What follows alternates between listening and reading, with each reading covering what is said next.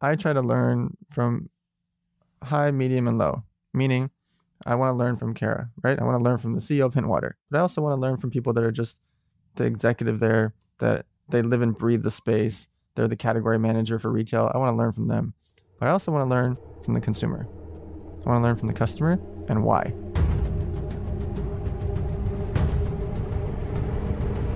You got to pick yourself up, go backwards, and slam yourself at the wall like 500 more times until the wall crumbles. 25% of middle school girls already believe they'll never achieve their dream career.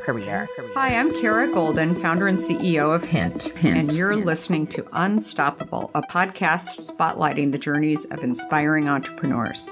I believe that at its core, leadership is about constantly learning from the people around you, and I'm so inspired by the conversations we're having in our upcoming episodes and can't wait to share them with you. This season, some of my guests include Andrew Dudham, founder of Hims, Erica Nardini, CEO of Barstool Sports, Danielle Dubois and Whitney Tingle, co-founders of Sakara Life, and much, much more. Plus, we ask the million-dollar question: what does it really take to be unstoppable? Let's find out. Hi, everybody. It's Kara Goldin from Unstoppable, and we are very, very excited to have Dan Fleyshman here today. Welcome. Thank you. So, Dan, thanks so much for being here today. We're both at the conference today, speaking, the HPLT conference. Yep. Very, very excited. So, Dan, for those of you who don't know Dan, we're going to talk a little bit about his company, Elevator, today, Elevator.Studio. But Dan's a leading authority on social media. We were just chatting that Dan had a beverage company ages ago in a former life. So we have that in common. And we'll talk more about just social media and influencer marketing overall. But we also want to talk about your passion project and your nonprofit, because I think that is super, super cool. And what more for-profit companies should be doing and getting into, really figuring out what is their why and what else can they do to really help people. He's a regular speaker, advises companies on just all aspects of social media influencers. Should you have social media influencers, which is a hot topic today? Yes. Should you not? Yeah, lots of great stuff. At age 23, he took the beverage company that we mentioned public. We can talk a little bit more about that experience. And because I know that's always something that entrepreneurs want to know. Do I take a company public? Do I not take a company public? And then last but not least, actually two last but not least, he founded the online poker site Victory Poker. Yep. Super cool. And within 1 year, built it into the third largest online poker brand in the world. Crazy.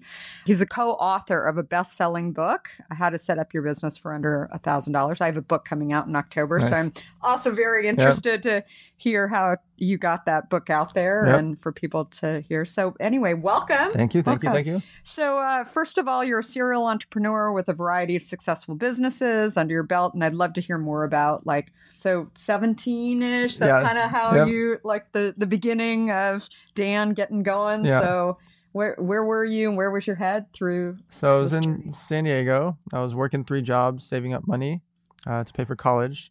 Somehow we survived on $24,000 for a family of 4 in LA. And so I wanted to make sure I wasn't a burden. So I was working 3 jobs, selling cotton candy at the stadium and working at Ruby's Diner with a sailor cap on my head and working for a stockbroker and just all hours of the day and night, just working to save up this money. Saved up $43,000 during those couple of years. Wow. And I was ready. I'm going to San Diego State. Here we go. But at the same time, I launched a clothing line. And we trademarked this brand for 300 different products. So I go to the clothing convention. I'm 17 and a half. I'm not even allowed to be at the convention. Can't even register for a booth, etc. And we write $1 million in orders. I had no idea. I thought I was a millionaire, except I had nobody to actually manufacture $1 million in orders. I didn't have the $400,000 or $500,000 it takes to manufacture those orders. I wasn't a vendor. I couldn't get certified. I couldn't get approved by these chain stores. I was a kid with hoodies, hats, and T-shirts on a rack on a wall in a 10-foot booth, right? So my older brother and my partner's father, they started giving us all this advice. My mom comes in and helps save the day, gets us structured with company stuff. And so within the next few months, we were a clothing company. We were actually manufacturing, selling to chain stores. I found a big manufacturer who I'm still friends with 20 years later. But I go to San Diego State one day And I walk in and the teacher says, Dan, you don't go here. I was like, what do you mean? You just said my name. He's like, no, I don't know who you are anymore. I said, no, but you do, because you just said my name. And he was like, no, you don't go here. You can sit here if you want, but don't come back tomorrow. Because you had missed too many classes? Yeah. Or once you miss more than 3 classes, off with your head. And so I had a showroom in New York at the Empire State Building. I had a warehouse in LA. I thought I was the cat's pajamas. Like, I was like, what are you talking about? I'm here. I'm trying to make time for both. So that's it. That was my last experience in college. It was frustrating because I wanted to do it. And then I just went to real life university. So over the next few years, we got into 5,500 stores for the clothing and got a big licensing deal with Starter Apparel overseas in the UK for $9.5 million. And so all of a sudden, as I was getting screwed over along the way and bad manufacturers, bad this, chain stores not paying, all the things I had no idea about would happen in the clothing business being 18, 19, 20, 21, this royalty from that large deal with Starter Apparel helped kind of save the day. Every quarter we had to, saving grace. Get a check. Yeah. And so 23 is when we decided to take it public on the stock market. I didn't know what that meant. I spent a year and a half and $2 million of legal fees and accounting and auditors and to things I just had no idea what an 8K and a 10Q and all these letters you couldn't spell. And so we went public. And then the next 4 years is when we were pushing the energy drink. And so you went public before the beverage company. I went public for the beverage company. For the beverage. I needed to raise capital to be able to prepare for the energy drink. We had good revenue with the clothing company, but not enough that we could take out to really launch a beverage at scale. We didn't want to do it like small. Mostly we didn't want to do it small because we got advice from somebody that had a beverage brand, and he said, you need a lot of money to actually You do need a lot of money. Yeah. Right. In order to launch a beverage company. Even with success. Yeah. The more success you have, the more money you need. And it's like this weird catch-22. You think if you get $1 million order, that's it. You made it. Yeah. How the heck do you do it? Yeah. It doesn't float. Yeah. Right. And I actually talk about this during these speeches. I'm like, if you get $1 million order, you might go bankrupt because you're not going to get paid for 30 to 90 days after you ship it, depending on the retailer. Well, that's like 5 months from the time of your order. I was like, what are you guys going to do if you get $1 million order? You need $500,000 to make it. And it's January 1st and you don't get paid until May 1st. Yeah. I tell entrepreneurs this all the time. And, even if you can get, receivables financing, I mean, you're not going to get receivables financing until you've got, a few years under your belt. Right. And, it's just not going to happen. So, and what if your product's hitting water and it's good and they reorder and you still haven't been paid yet? And then they reorder again a third time and you still haven't been paid for the first order. And then they reorder again and you haven't been paid for the first one. And no one tells you this, right? No. When you're, yeah. Yes. Even when you're high, you don't realize that you're low at the same time. So for those 4 years, we'll go over that later, I guess, but that was the beverage world. And then that's when I started the online poker site. What was crazy about that is it was the 3rd biggest brand in the world. And then online poker was shut down in America. The number 1 and number 2, they both got seized by the FBI. Billions of dollars were seized. It was called Black Friday. Yep. And so I didn't get shut down. I didn't get a knock on the door, but I willingly closed the company the same 4-day period because I was like, I don't know what's going to happen here. And I want to be able to sleep at night. So I paid back 41,000 people manually. Like I had my whole team manually paying everybody back. But that was the biggest wake up call because I had lost my company overnight. Just a company doing crazy revenue by myself. And so to me, it's still a failure. The scoreboard is a scoreboard. If you go back and look at it, whether it's my competitors put me in the situation, it doesn't matter. The government put me in the situation, it's scoreboard is a scoreboard.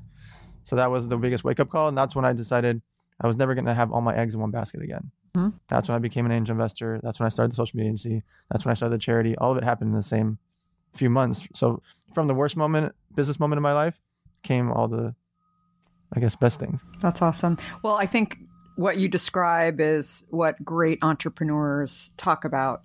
And oftentimes no one can actually, share that advice to you. You can give that advice to people, and so often it goes in one ear and out the other, right? But you lived through it, right? Oh, yeah. And I mean, I tell people all the time, like the smartest thing for any entrepreneur, whether you're in a beverage business or clothing business or beauty business, is to get into one outlet and then, clap your hands, right? Have a drink, whatever you need to do in order to, celebrate that, and then get into as many other places as possible where you can really service, the brand and it makes sense for the brand, but then also expand so that you don't have too much weight in any one thing. Absolutely. So I think it's a huge thing. And frankly, with funding too, I think it's the exact same situation. It's like you don't want one bank or one investor. I think or one retailer. Or one retailer. Yeah. It's the exact same lessons learned along the way. That's great.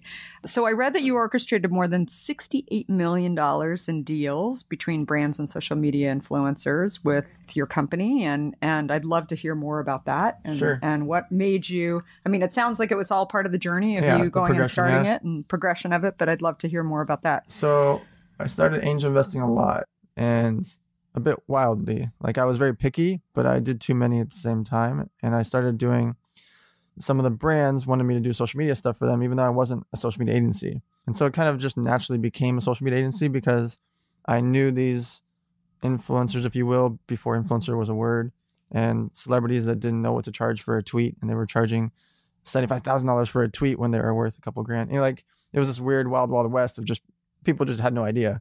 And so I formed the agency back then. And right at the same time when the Fashion Novas and Fit Tees, all the Instagram products, if you will, were coming out. And so I started doing these campaigns, and I'd have the Kardashians posting for Fashion Nova or Fit Tee or these other brands. And through that, everybody started coming to me because they're like, well, who did that? Because there wasn't that many brands. You can name the first few Instagram brands. And so I just naturally evolved into an actual agency. We spent a couple $100 million since then. It's mind-boggling how much we spend, and we're this big. If you think about it, my staff's tiny. My team's like, the social media execution just doesn't take what it takes to do a TV campaign or a billboard campaign or a marketing campaign or a magazine campaign or a bus campaign. You don't need as many humans those take a long, long time. I can do a Hint Water campaign this weekend. Interesting. 60 influencers with 144 million followers combined. And if they have the bottle, the caption, and what their content's supposed to be, you could literally run it tomorrow. And it's crazy where magazines, TV, radio, everything takes 3 to 6 months and a lot of planning and a lot of things to go through. I can also have the report back on Monday. Like it's so fascinating to me because I don't say don't do the other things. I just say do a little bit also. I did a big campaign for DraftKings and it was really fun. It was like DJ Khaled, Amanda Cerny, all these different characters posting about this brand. And we did it all in a 2-day period. And they actually were upset about it. Like, this is too fast for us. We have, large corporations need time to analyze and plan. I'm like, I can do the next campaign again if you want to practice again. How did I do in comparison to what you did last week? Like, oh, you were actually our number 2 of all of our ad spend for the week. I said, okay, well, what was number 1? I said, okay, well, that was TV. How much did you spend on TV? 18 million. Crazy. What was number 3? Well, that was radio. How much did you spend? 9 million. I said, so I beat number 3 with 500 grand compared to your 9 million. I'm not saying give me 9 million, but yeah. Well, it's hard. I think it's harder for the more established brands. Let's call them that, right? Because they think they know how to measure that. Yes. Right. And so they're not really sure how to measure this. Most of these companies aren't even selling online. Right. Right. And so that's a whole other, topic, because if, even if you're able to show success on the, impressions brand and impressions, et cetera, then how do you translate it to retail? Right. Yes. And they have no idea. A lot of them, I figured this out. So 40% of our overall business for Hint is online. Whoa, and so we sell on Amazon, but we also sell on drinkhint.com. Right. And that was my world. And what I came from, ran AOL's e-commerce for 7 years and sort of grew up in that world. But it's interesting because when I started Hint, I was doing what you were doing, hustling and getting Hint into, lots of stores up in San Francisco where I live, and then New York, and then sort of came into the middle. And now we're, in lots of different outlets all over the US. Yeah. But it's interesting because what I realized a few years ago when I first launched our business on Amazon was, I wasn't getting data from Amazon, which upset me. Sure. And then I said, why am I so upset? I don't get data from Whole Foods or Target or any of these. So why am I so upset with Amazon? Right. If I really want my data, then I should set up my own site at drinkhint.com, which is what we did. And so for us, we love Amazon. Amazon's great. People go on Amazon They it's know natural the for them brand. to just swipe and that's it. Yeah. Right. And they know the brand. It's going to show up in 5 seconds. But Amazon will never carry, we have over 20 flavors. And then Right. we launched sunscreen and we launched deodorant. We launched lots of different categories. And so we launch all of that on our site first. Right. And so I always tell people that, you know, the consumer now who really knows Hint believes that, you know, we have everything on our site and knows that we have everything on our site. They can still go to Amazon, they can go to Target, they can go to Costco, they can go buy our product wherever they want to buy it. But I think, you know, that's such a key thing that a lot of large brands just don't really understand is that what you guys are doing is really building awareness, but also building awareness potentially, you know, on where to find their brand and online, et cetera. So that's very, very, very cool. Well, we should talk more about that for sure. On a side note there. So what do you look for when you're connecting brands? You know, you mentioned a few different DJ Khalid and so I like to look at category fits. Like inside of my office, which is just 2 blocks from here, we built a full-fledged gym because we work with mostly fitness influencers. Mm-hmm. I say mostly, but half of them are fitness influencers in the beauty and makeup space, the fitness space, food space. So we have these protein brands and CBD brands that we're doing campaigns for. So I like to do niche influencers for certain categories. I like to do influencers that really focus on an overarching category. So somebody might be in the fitness and health space, but it still applies to CBD or it still applies to supplements or it still applies to food. Doesn't mean that they have to be a beauty influencer to beauty. Mm-hmm. Does that make sense? Yeah. There's some beauty influencers that are fantastic for food products just because people still want to live their lifestyle. Or they want to understand why that makeup artist drinks that or eats that. Why did they drink Hint water?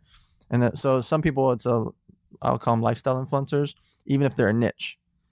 Separate from that, we do mass appeal ones. Some influencers just have 2.4 million followers. They're not a niche. They're not necessarily the funny one, or they're not necessarily just the good looking one. They're not necessarily just one thing. And so some of those are just for mass awareness. Those I get really good prices on because a niche influencer gets way higher. So beauty and makeup influencers get here. It's not close. Like the next closest category is fitness, but this is a big gap. The delta is humongous. Beauty and makeup influencers get more than anybody. Not close. Then you start to get into the mom category. The moms do so well.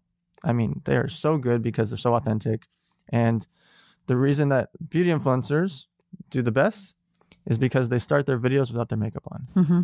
And people feel like they trust them. It's not the perfect photo. It's not the perfect image. They're boys or girls that are doing the makeup videos. They are doing so barefaced, like, this is me. I just woke up. Yeah. So that breaks the barrier for people that are watching them. They feel like they know them. Same with the moms. The moms are showing they got 2 kids running around. They still have their busy life. They're the businesswoman. But then the kid throws the table over and Cheerios are on the floor. That is relatable. The perfect glamour photo is not. Yeah, I totally get it. I mean, it's aspirational too. So it's interesting. I think, you know, the challenge with beverages overall is that so many people believe that they're paid endorsement deals. Right. Yep. And so you look at, you know, for some reason, I don't think beauty necessarily has that same kind of, you know, feeling in the mind of the consumer. I don't know why, but I think it still is, you know, like there's a learning in there often with the videos, like you mentioned, or, you know, I think fitness is kind of the same thing, like, you know, but it's interesting. It's always, you know, sort of stumped me, you know, on the beverage side of the world, exactly what, you know, how does it vary and what are the right influencers for different categories? It's really interesting. So you talk about, well, I should say, as entrepreneurs, we are constantly learning, right? Sure. And you talked a little bit about your journey. How would you describe your philosophy on learning? So I try to learn from high, medium, and low, meaning I want to learn from Kara, right? I want to learn from the CEO of Hint Water, but I also want to learn from people that are just the executive there, that they live and breathe the space. They're the category manager for retail. I want to learn from them, but I also want to learn from the consumer. I want to learn from the customer and why. So a lot of times I would go into stores, whether it was a beverage product or any brand I'm working on, and I want to see the customer, what they do and why. The same thing on social media. I look at the comments because I want to understand why. Like when somebody posts something, I'm doing a campaign for a hair care brand, and Kylie Jenner says, blah, blah, blah, I love this hair care brand. I go and look at the comments because I want to understand Are they yelling at her? Do they love it? Are they obsessed? Are they asking questions? Like, do they want this hair care? Do they hate it? Do they think it's a paid ad? I really want to learn from them in between, asking what does the agency think? What did her marketing department think? What did the brand think? So I'm constantly learning from everybody. I want to high, medium, low. It doesn't matter where they're coming from. I want to learn at all costs. That's why I go to so many events. I speak at so many events because I sit there and learn from the people that I want to learn. Yeah. And even though you're running the agency, it sounds like you're still, hands-on. I mean, you've got a team of people, but you're still like in there. Every client is run on a group chat. Every campaign's run on a group chat, and we hand-to-hand combat text with every influencer. That's awesome. We are very hands-on. So do you take comments down if people are, Yes. So I have a very strict rule. Don't feed the trolls. So what happens is if Hint Water donated $1 million today, there would be people commenting, well, they could have donated 1.1 million. Totally. There's nothing. And we've had that. Right? Yeah. Oh, Jeff Bezos donates $10 billion. That's nothing to him. Yeah. What's the point? Yeah. He has other categories he donates to, and he can keep donating. That's just the amount he chose for today. Oh, he donated a couple million to the Australia wildfires. That's like 4 cents to a human. He's not obligated to donate to the Australia wildfires. He's doing it willingly. And what he might turn around, do a bigger check the next day. But the trolls will always demonize you, and there is no changing their mind because they're preset to just want you to feed them. And the feeding is responding. Because even if you argue a valid point, well, hey, I donated $1 million and it did this and this and this, your common sense is irrational to them. They're never, ever, ever, ever going to change their mind about it. So I always just tell people, block and delete.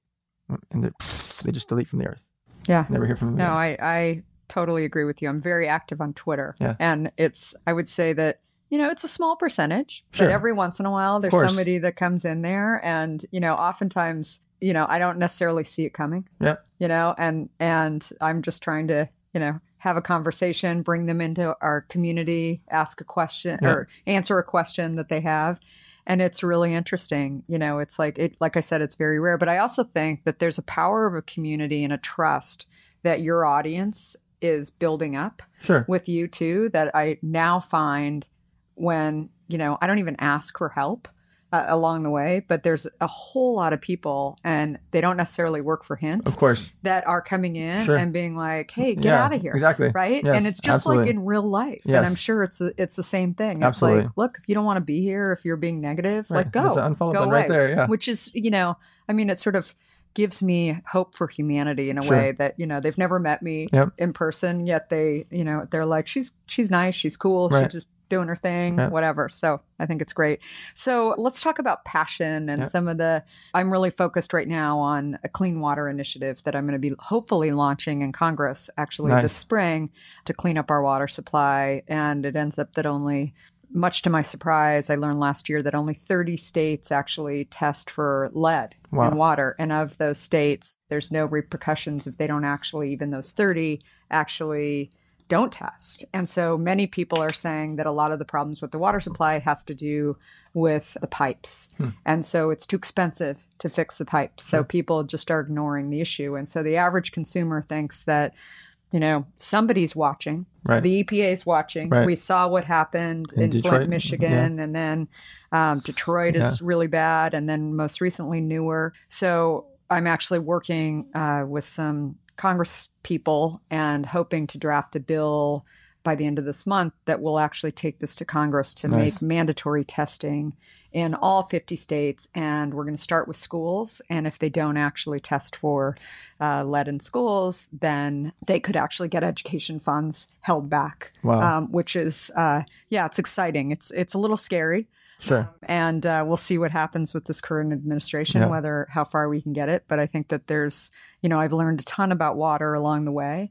And my focus has been on, helping people to drink better tasting water with no sugar, no sweeteners in it. But through that process, I've learned a lot about lead and PFAS and arsenic and lots of stuff that is in the water that we remove before bottling our products. So I really believe that entrepreneurs stumble into finding, problems that are kind of bigger problems beyond even your company. Yep. And I think that people should actually jump in and try and fix a problem. So this is what you have done in my mind with, Model Citizen Fund, where tell us a little bit about that. So 8 years ago, I realized that I couldn't go raise billions of dollars, and that's not me. So I wanted to figure out something that I could have a true cause and effect and people could see it right away. And so I started to focus on homelessness. So I spent 5 months interviewing homeless people in different cities: San Diego, Las Vegas, Los Angeles, Riverside, just random towns on the West Coast. And I would ask them first if I could film them. Otherwise, if they didn't, that's fine. And I didn't post any of it. I just wanted to film so I could analyze. And I had a group of friends that would just go through and say, okay, what do they keep asking for? And so that's how we came up with the 150 items that go into our backpacks. The backpack itself was a big deal for them because they were often getting plastic bags or trash bags or brown paper bags that would fade away. And so they just didn't have a good carrying case. So the backpack was the main focus for us. And so it's about half food and water out of the 150 items. And then about a third of it's cleaning supplies for their hands. Again, these are things that are not going to change their lives forever. There's some items inside that they could actually utilize full time. There's sleeping bags, poncho, watch. There's some things that will last them a lot longer. And then certain things that to help them keep moving afterwards. There's books, prepaid debit cards. I want to add cell phones, like prepaid cell phones at some point. But it's all self-funded. So people are allowed to donate, but it's 100% charity, meaning I cover all staff, all overhead, all marketing, all expenses forever, the last 8 years and forever the next, as long as I'm alive. So we will always be a 100% charity, which was a big focus for me. And I really don't ask via social ever people to donate. I ask them to replicate. You don't need me to make a backpack with 150 items inside. You can make a bag in your hometown with 30 items or 40 items or 200 items, whatever you want. I just want people to do the same thing I'm doing in their towns, anywhere in the world, to make a bag with 10 items or 30 or 50. Have you seen people do that? Oh, yeah. Yeah, that's awesome. So you started, yeah. I mean, that's amazing. And I try to do it so they can see how easy it is. Mm-hmm. What I'm doing is not rocket science. I'm just able to get those 150 items really, really inexpensive because our warehouse, they're the largest supplier of small goods in America. That's how I found them.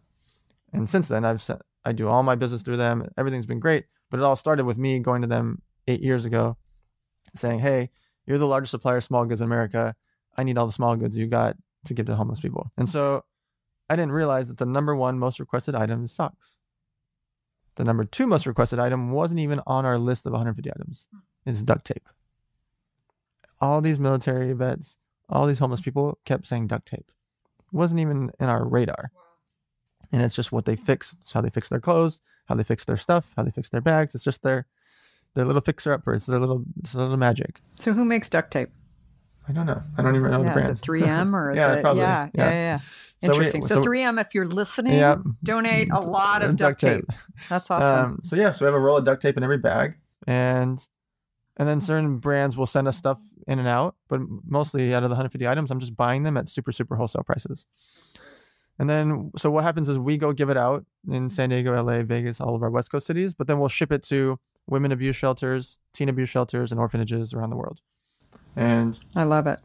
Yeah, we try to keep it very simple, straightforward. If we can ship it, the backpacks to their homes or their offices, they can go give it out to their staff, or just tell us a city or town, or just let us go do it ourselves. Have you heard back from people that have received these backpacks? Oh, yeah. Yeah, I bet. Oh, yeah. And how great does that make you? I love seeing it, like 3 weeks later or 3 months later or a year later, just seeing them with the backpack. I love it. I want to actually figure out a color for the backpack to make a brand from it so that it's easier for everybody to recognize, like, oh, there's the Model Citizen backpacks. I love it. That's super great. So what's one thing you love to talk about, but people never ask you? I think it's also just why I do all my stuff for free. Like all my events are free.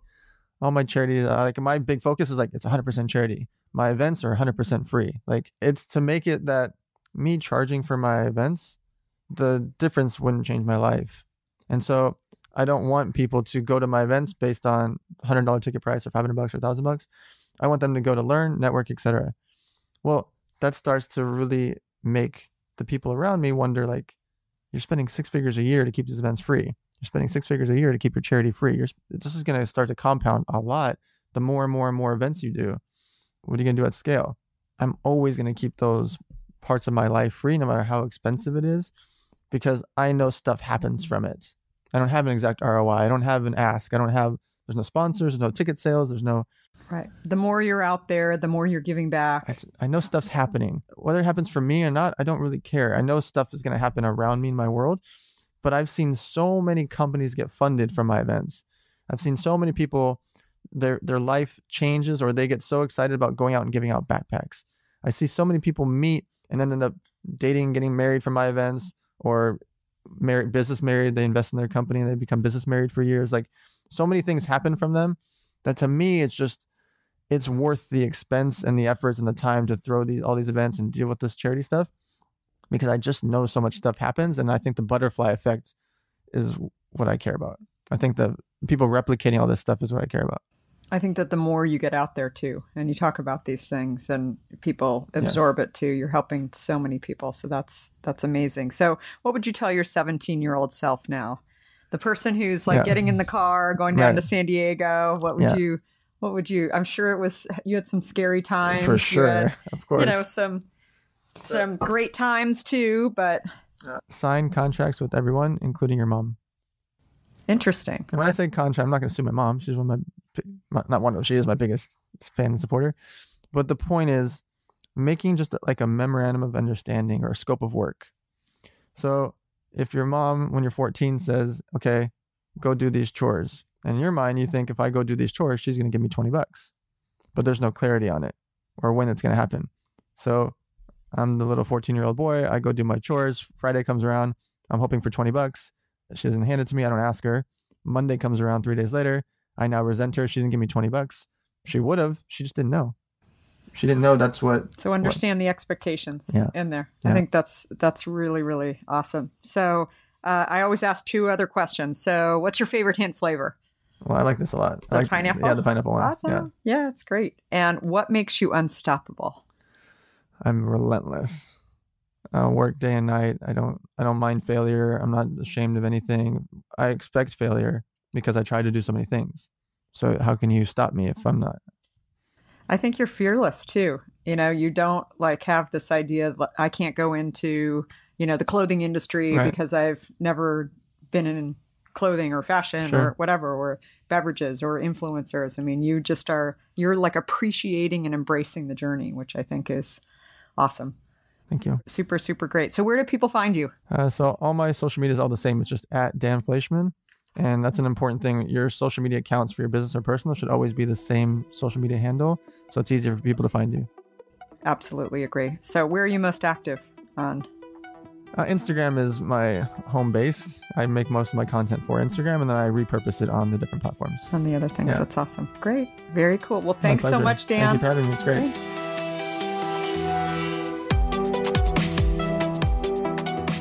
If you like what you heard, please help spread the word and leave us a review. You can also follow along with me on Facebook, Instagram, Twitter, and LinkedIn at Kara Goldin. Do you have a question for me or want to nominate an innovator to spotlight? Please talk to me at Kara Goldin on Twitter. Thanks so much for listening. Until next time, be unstoppable.